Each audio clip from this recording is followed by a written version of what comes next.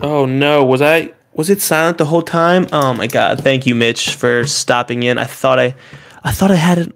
I must have clicked it by accident. Oh my goodness. All right. Well, I'm the worst. But thank you for coming in and saying that. I was about to continue on. Oh, wow, 9 minutes down the drain. Well, thank you, Mitch. I guess I'm gonna start over. Um, yeah, appreciate you, brother. So sorry about that first 9 minutes. I'm gonna have to cut that out in YouTube Studio. Um, Well, we are talking about vulnerability and empathy. It's something to really practice and focus on, especially in the counseling community. Again, I'm just going to state for the fact because apparently I was muted. I'm not a professional. I am working to become a professional. I'm in my master's for clinical counseling. And so, whatever you hear here, take it with a grain of salt because again, I'm not a professional.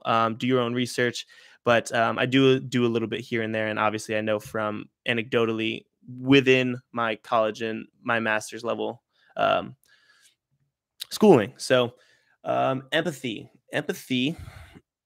Let's get there. So, I mean, obviously, see now I lost my train of thought because again, empathy is just kind of being fine tuned with your emotions and really understanding and trying to put yourself in others' perspectives. It's very goes along very closely with the idea of or that saying, walk a mile in someone else's shoes, and then you'll really be able to understand kind of who they are and where they're coming from when it comes to them physically, emotionally, mentally, and all kind of things like that. So, but with empathy, you also have to know that boundary of your setting that's you may be able to understand and express yourself emotionally and trying to understand them emotionally, but if you have not gone through that situation or experience that they have gone through, pretending to and showing empathy can may have a reverse effect where others know that you haven't gone through anything like that and will be more standoffish and not accept your empathy. So just make sure you're being very apparent when you're showing empathy that you're not pretending like you've gone through something similar, but more that you're just understanding their strong sense of emotion, whether it comes to despair, anger, sadness, or even anything of or like being happy or any feelings of grandeur or anything like that. Just trying to like meet them where they are emotionally, but not understand their experience if you haven't gone through something like that. If you can offer up some that you've gone through something similar or something like that. That usually that little self disclosure, especially in a client counselor relationship, it really kind of helps bring in the kind of feeling that they're not alone, and that can also be a huge factor when you're being empathetic with someone else, and that really helps out. Um, with one, just your friends and family relationships, and two, if you're a client counselor, that those are huge different things with the self disclosure. um, then kind of moving on to vulnerability, it's a very difficult thing to kind of understand or practice, because in you really are kind of being vulnerable is putting yourself in a state where it's like high risk state where you can be hurt emotionally or physically. Vulnerability is being in a sense where you don't have control of a lot of the variables, and it can be detrimental or it can be high rewarding as well. So I talked earlier while I was muted. Thank you for um, speak, speaking to that, Mitch. Yeah, I'm gonna say thank you to him because he's a real one for that. Yeah. So, but yeah, just kind of continuing on. Um, Being vulnerable is a difficult thing to be. I mean, um, and especially with others first to begin with, that is a very difficult thing to start. So, but there are also things that we talk about, like in the master's program, how to be vulnerable. What can we do to practice being vulnerable? And a very big first step is practicing vulnerability with yourself. You don't have to go out into the world and be vulnerable with relationships, friendships, family members, loved ones, significant others. That's a hard thing to do. And I don't advise kind of jumping at the bit and trying to go for it. Um, but eventually you want to work towards being able to do that, because being vulnerable also brings high rewards as well. But kind of going back to what I mentioned before, being vulnerable with yourself, you can do, there's a bunch of different techniques. I'd advise you to look some up, kind of find ones that fit your um, personality, and your kind of personality traits, because these won't work all for everybody. But one that works for me, my self awareness is very very well. I take pride in my self awareness. So one that has worked for me in the past was being vulnerable with myself, was asking questions I may not wanted the answer to, and kind of diving in deeper and deeper of the question and what I may have been feeling at the time. So I mentioned before while I was muted, I may have been pissed off and I'm really angry, and I asked myself, why are we angry? What's going on? And I was thinking to myself, oh, my professor didn't hear me out, listen to what I had to say. Um, and then I was like, why didn't they do that? I'm like, was that their fault? Like, did they completely write me off? And then kind of reflecting more onto it, they didn't. In reality, I kind of came and asking that question again: is my perception correct? Is my reality correct in the grand scheme of things? Because my reality can be truth to me, but my reality isn't truth to everyone else. And that is a very hard concept to grasp. But again, I love philosophy as well. So that kind of helps me kind of think about that. And basically, I was realizing that it wasn't their their fault. It was more my fault that I didn't advocate further for myself. I didn't get my point across correctly, and by them not understanding, I didn't advocate for myself, and I was really angry at myself, but I didn't have anywhere to turn that to, because thought I wanted it to them. So just like kind of practicing self awareness, like I've mentioned in previous Mental Health Mondays, is is definitely a thing that works for me. It is a trait or a technique that we talk about that can definitely help. Um, Practice vulnerability with yourself. We talk about being vulnerable with clients to an extent. There still has to be that professionalism that comes from being a counselor and kind of not pretending like you have your stuff together, but being able to, because if you're too vulnerable with them, they may feel that, oh my goodness, I don't have my life in check, and this person's supposed to have their life in check, but not really, because again, we're all traversing this thing we called life. And um, sorry, I lost my train of thought. Oh wow, I really did lose my train of thought. That was something. Um, hmm, what was I saying? So basically, I was saying we are traversing this thing of life. Oh yeah, so a client's not going to want someone who's being too vulnerable with with them, because they're the ones that need feelings of like empathy, and they're the ones that are vulnerable right now. And two vulnerable people can rarely be able to be helpful in that situation. Um, so we talk about being vulnerable to an extent, but like I mentioned previously, the high risk, high reward. So vulnerability is good because it is able to strengthen relationships. If you're able to put yourself in a position where someone may either help you physically or emotionally, or hurt you physically or emotionally, and they take um, help, that's going to be able to strengthen your thing, because they had the opportunity to do something and um, most likely benefit them, but hurt you. If they do the opposite of that, that's really a bond that you really need to take. That's very apparent in your life, and that's something that can really strengthen bonds and relationships. It just helps, because doing something like that, it also just helps expressing emotions openly. And when you're talking about things such as like rejection, abandonment, or even just judgment, I mean, as humans, we're very judgy people. We judge right away. And I think if you are judging right away, kind of reflect on that a little bit. What's going on? Like, why are you so quick to judge others? Um, Like, where's that coming from? Is that coming from because you may be deeply judging yourself? You may be subconsciously judging yourself. You may think that others are judging you constantly. So this is how I get back at them. Really reflect on that. And that can be a step in being vulnerable with yourself. Vulnerability also just helps kind of mind and body, like I said, with self awareness. Um, just with your physical self, what's going on, knowing your limits, being vulnerable, asking the questions you may not want, like, oh, like my knee might be hurting a little bit more. I'm getting older, I'm jump more, blah, blah, blah, volleyball, sports, basketball, or maybe school, I'm not remembering as much. Maybe I need to really set more time for my schooling. Again, being just vulnerable, or how did I sleep last night? Reflecting on that. And when's the last time you ate? That's a lot of you people. Um, that's becoming a thing. Just making sure you're eating regularly, healthy food, giving yourself that treat and not feeling guilty about it. Um, yeah, just kind of asking those kind of questions is kind of able to help you strengthen your relationship with yourself and your mind and body.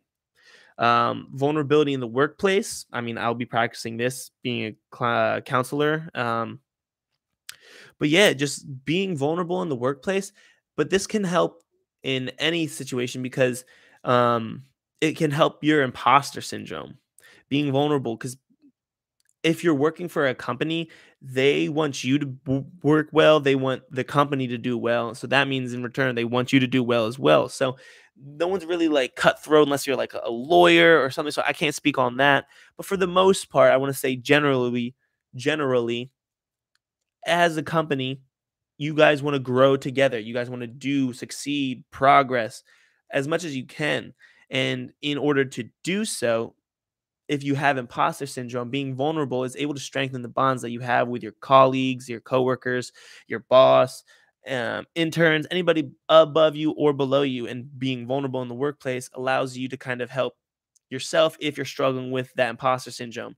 For those who don't know what imposter syndrome is, it's when you feel like you don't belong there. It's when I had it early on in the clinical counseling master's program. I really did not feel like I belonged there. I felt everyone was really, really smart. They were just such a deep dive into the readings, the articles, and I was trying to catch up. And I just felt very unmotivated because everyone was doing so well and understanding such key aspects that I struggled with a little bit. And so that's kind of where my imposter syndrome came out, just kind of the work that it took to be in my master's program. I just didn't think I belonged. That's me being vulnerable with you guys now. So that's a good step, but I don't mind being vulnerable. That's kind of just stemmed from my philosophy of life and stuff. So um, I'm not too worried about other people's opinions per se. I love hearing them, but I don't let them affect me negatively, positively. Would I like people to like me? Absolutely. Will I be devastated if they don't? No, not really. Because I'm going to be me. And if you don't like me for who I am, that is perfectly fine. You're able to do that completely. And um, I don't want to, I'm someone you don't like, I don't want to be in your life kind of making or worsening your life in a way. You know what I mean? So, because I want you to live life best of your ability, do what you got to do. But yeah, so just vulnerability in the workplace. It's a fine line. Again, you still got to keep that line of professionalism, but understanding that um, all organizations everywhere just want to do the best that they can, and they want to see you succeed as well. So practicing vulnerability with colleagues that you trust, and really strengthen those relationships and bonds, and honestly may even help you kind of go up the corporate ladder or whatever kind of dynamic your job may have. Um, yeah. So, Mitch, thank you for that comment. Security and vulnerability go hand in hand. So, kind of security, just kind of knowing what you're able to do and where you're able to go. I'm sorry if I don't. Oh, if you secure yourself, yeah. If you secure yourself, it makes it easier to open up to others and vice versa.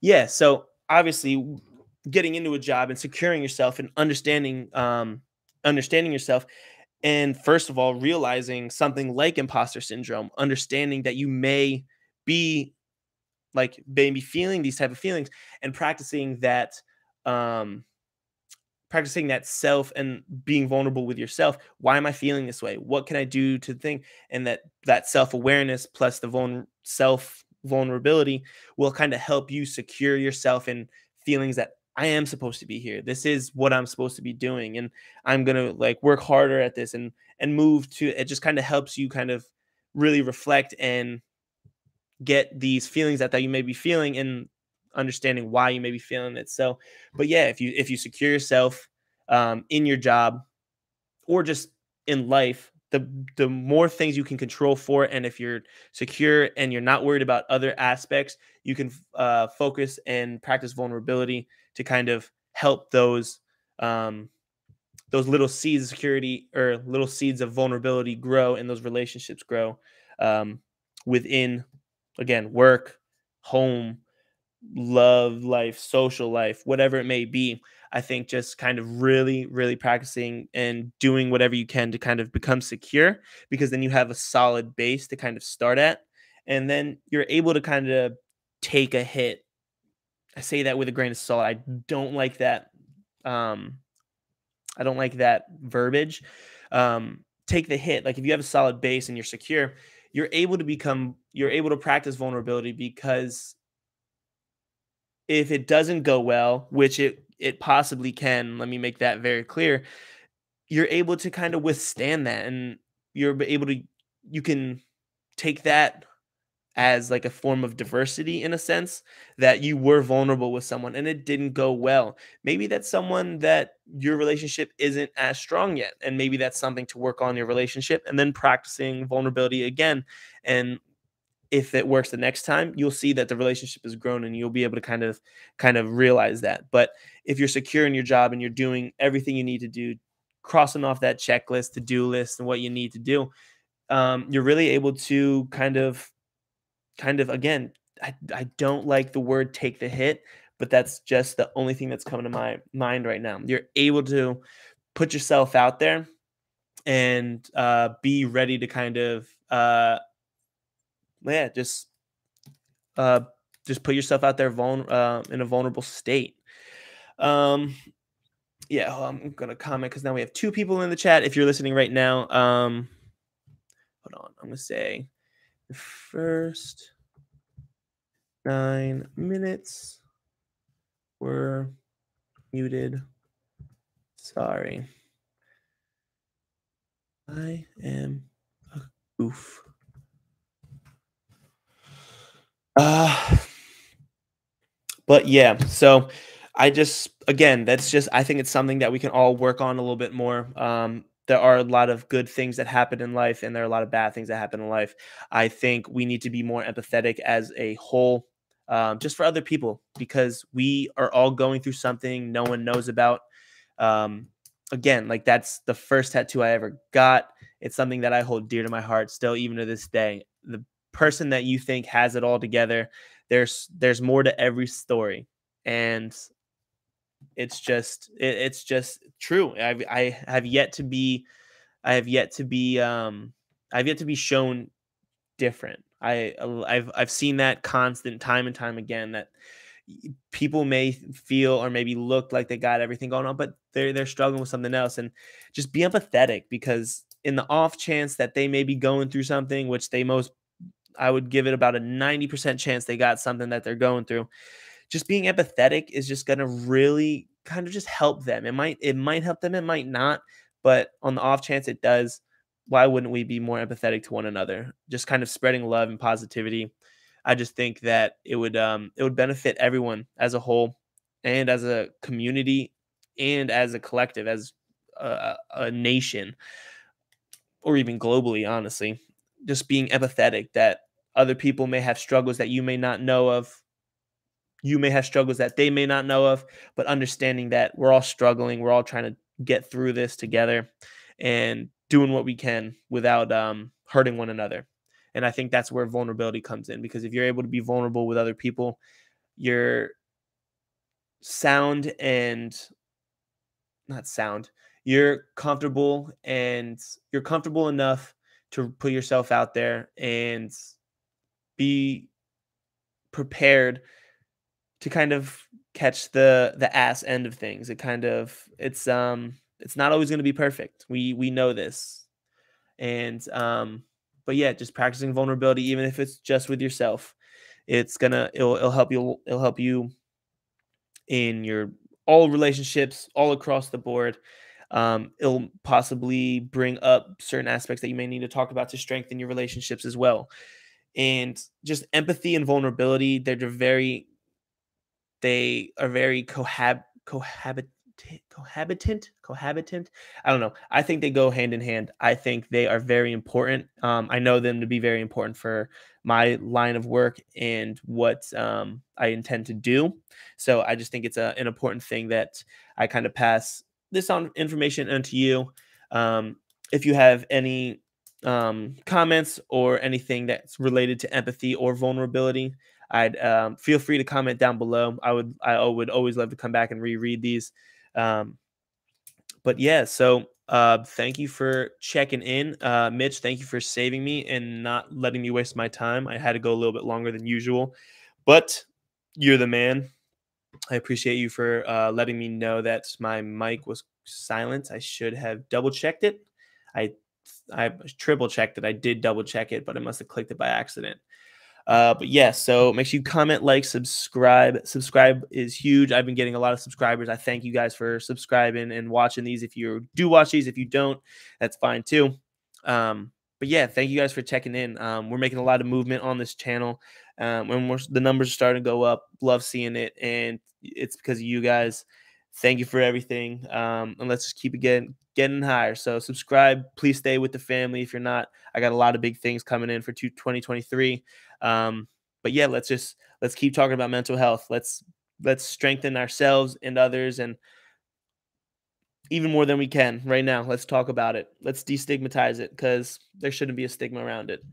Everyone's has mental health. Everyone goes through mental health, and everyone struggles with mental health eventually. So yeah, I just want to thank you guys again. Thank you for checking in, tuning in, and I will catch you guys next video. Quick comment. I do plan on getting a better setup. I know this setup's not too bad, but I want a better quality. I have cameras that have acquired higher quality. So make sure you tune in, because there will be upgrades coming this year when it comes to live streams. So can't wait to see those coming. But yeah, I'll catch you guys next Mental Health Monday or any other videos. I got some more coming out this week, so make sure you're subscribed. All right. Thank you guys.